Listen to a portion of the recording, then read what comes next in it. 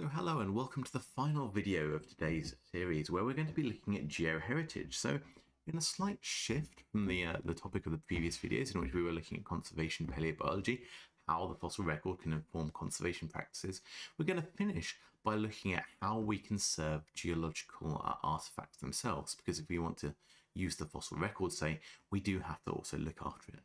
And this we can term our geoheritage. So let's jump right in. Geoheritage is a relatively recent concept concerned with the preservation of earth science features. I've put a fairly wordy definition of this on the slide for you here. Geoheritage encompasses global, national, statewide and local features of geology at all scales that are intrinsically important sites or culturally important sites, offering information or insights into the evolution of Earth or into the history of science, or that can be used for research, teaching or reference. Geological features that we can say geoheritage applies to can run the gamut from igneous, metamorphic and sedimentary structures to a wide range of other paleontological, geomorphological or hydrological elements if we so wish. So we have this idea of geoheritage. This is geological heritage that is useful to us, and so we want to look after. The looking after of that we can call geoconservation. So geoconservation is the preservation of earth science features, that's geoheritage, for the purposes of heritage science or education. This encompasses and is associated with geotourism. This is, for example, the need to both encourage tourism to geoheritage sites, but also to protect them from visitors for future generations. The Giant's Causeway in Northern Ireland is a lovely example of that. Lots of people visit it, so how do we make sure that we look after it whilst allowing people to enjoy it in their touristic endeavours? And it also encompasses history. So this is I guess it's fair to say, probably a fairly underwhelming example of an angular unconformity where two rocks meet, or two different lithologies, rocks meet at an angle. But it's a very important one because of its historical role it had in allowing James Hutton to come up with his idea of uniformitarianism. So geoconservation applies on all scales, from continents down to crystals. And it's important because, for example, if we go closer to home and what we've been learning about, fossils can be vital to understanding life today and can inform our practices in conservation. But in order to use them, we have to look after them. This is true in a great many areas. To obtain scientific data that allows geoscientists to better know our planet, it's essential to guarantee access to geological materials, be they minerals, rocks, fossils, soil, landforms. And they are also key to education about the natural world. So all of this makes these features worth preserving. So fossils are a part of our geoheritage. But when we're talking about this kind of policy-driven thing, an obvious question we have to ask is, what does fossil mean? If we want fossils as geoheritage to have legal protection, we need to legally define what a fossil means and its status. So I wanted to talk quickly about what we do and don't have when it comes to protecting paleontological sites of interest in the UK. So as paleontologists, we generally broadly agree that a fossil is a structure that represents evidence of ancient life. You can see some lovely examples of fossils on this slide here. Given the exceptional nature of the process of fossilization, a fossil is, by definition, a unique or rare and non-renewable natural object, and that makes it a highly valuable asset, and we'll come back to that in a minute. In contrast to our scientific definition that I've just given you, however, there is no definition of what a fossil is in English law, and I say specifically English there because it differs across the nations of the UK slightly, depending on which country you're in, the legal framework within which we consider fossils. More specifically, I would say that there is no specific definition in legislation, that's laws that are created by government or other bodies, of what a fossil is in England. Hence, this is a matter that is decided in case law. That's the legal precedent that's set by the rulings of courts and judges in the past. And in that context, an early legal case of interest to us, if we care about what a fossil is legally, is that of the Attorney General versus Tomline in 1877. This gentleman on the left was Colonel George Tomlin. He was Lord of the Manor of what is now the Port of Felixstowe, shown on the right-hand side here. The British War Department was a tenant on part of his land, and they'd constructed a circular fort on his land called a Martello Tower to defend the coastline. That land, however, was underlain by Pliocene deposits containing coprolites, so that's fossilized poo, which at the time were a really important source of phosphate for the fertilizer industry. So Tomlin, being the entrepreneurial Victorian gentleman that he was, dug a trench to extract the coprolites next to the fort, and in response the War Department sued him. After a court case that resulted from this, the judge ruled that as the owner of the land, Tomlin was entitled to his coprolites, that he could go and make some fertilizer, but that he required the permission of the tenants to build the earthworks to remove them. As he hadn't done this in this particular case, the War Department was awarded half of the profits from the coprolite sales. This precedent now means that in English law, fossils that are still in the ground remain the property of whoever owns the mineral rights, but they cannot be collected or extracted without the permission of the landowner and the tenant. And this affords them protection from all but the landowners in English law. Fossils no longer attached to the bedrock are a more complicated matter. In England and Wales, loose specimens are considered abandoned, and therefore taking them is not stealing, whereas in Scottish law, all abandoned property reverts to the Crown. So theoretically, if you find a fossil lying on the ground in Scotland, it belongs to King Charles, and you should theoretically ask for permission before removing loose materials. So that is the legal status, partly, of fossils in the UK law. Let's zoom out a bit and think about why we even need to worry about this. Well, geoconservation measures are needed because many geological sites worldwide are under threat due to a number of anthropogenic factors. When it comes to fossils, key ones that affect us as paleontologists are smuggling and illegal collection. Fossils, minerals and rocks are being stolen from many countries, feeding international smuggling networks that provide huge benefits to speculators. An example of why this happens is shown on the right hand side here. So these are the dueling dinosaurs from the Hell Creek Formation of eastern Montana. It's a 28-foot long ceratopsian dinosaur and a 22-foot long theropod preserved fighting, so quite an unusual specimen. It was sold in 2020, thankfully, to be donated to a North Carolina museum for between $7 and $9 million.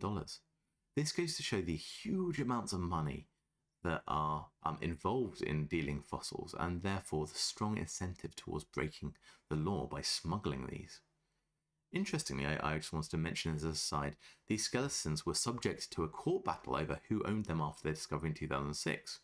In June 2020, a US appeals court ruled the fossils belonged to the owners of the land's surface right, not the owners of the mineral rights to the land. So that's an interesting contrast to the UK law for you there.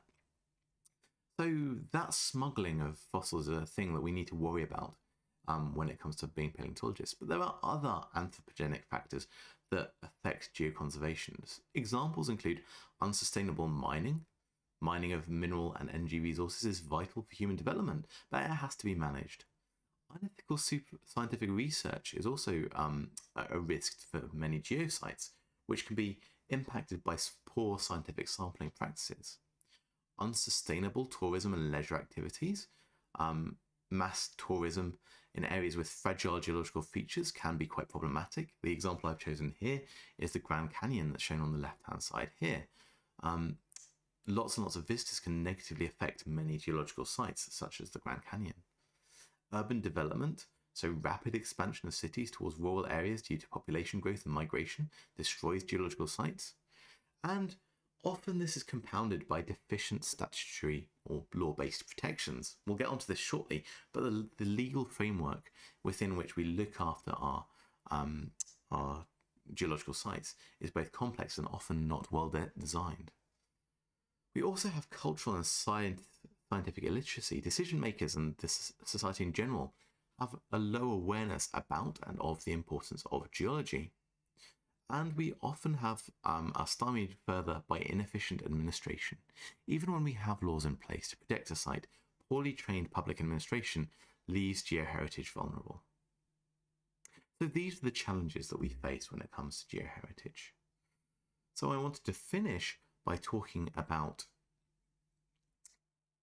exactly how we can manage our paleontological heritage and what legal frameworks we can use. So given that fossils are a form of geoheritage and we just met the risks, a key question is how do we protect and manage paleontological heritage?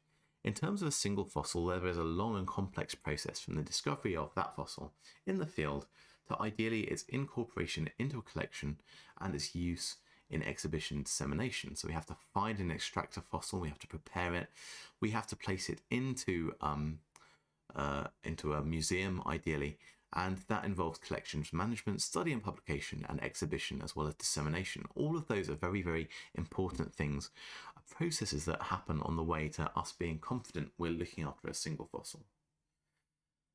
But more broadly, we need to think about paleontological sites too. So a paleontological site is a particular location or a group of nearby occurrences in which fossils of any type and concentration are present. I've put two very, very famous ones on this slide for you here. So on the left-hand side, you can see the Walcott Quarry, in which we find the Burgess Shale fossils, and on the right-hand side, we see the Solnhofen Limestone Quarry, which is in Germany, where there are lots and lots of famous fossils which we have made great use of over the years, including, for example, Archaeopteryx was found in the Solnhofen Quarry.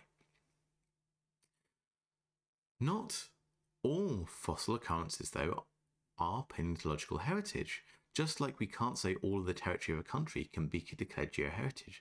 So that places us into a position where we have to make a decision about which fossils and which sites have sufficient importance to be considered as paleontological heritage. Broadly, in most frameworks by which we make these decisions, there are three different groups of criteria that will inform that task. The first is scientific criteria. We often think about the nature of the fossils, if they're of exceptional importance, say, if they're very, very old, or if they have a high degree of preservation, or if they're the type locality for a form of preservation. That is a scientific criterion which makes a fossil site more valuable than it may otherwise be. There's also socio-cultural criteria. So this is things like historical value or educational interest or touristic interest about a site, or its location or its fragility.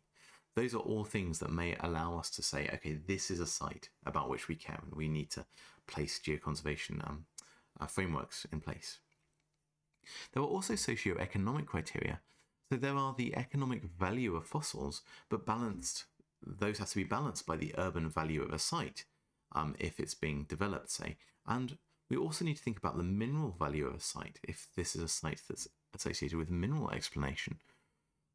So there are lots and lots of factors that we have to consider when we're designating sites to be interesting paleontological or more broadly geoheritage sites worthy of geoconservation. And different countries have different legal frameworks to inform, which are informed by those criteria.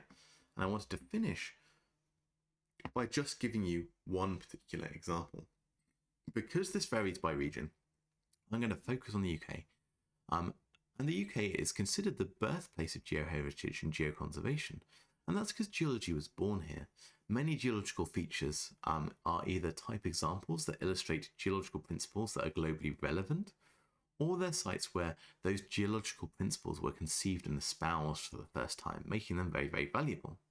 And this has led to geologists forming governmental and non-governmental organisations to achieve geoconservation goals. And this has worked, I think, relatively well, although it has resulted in a complex framework of legislation that covers areas where fossils can be found.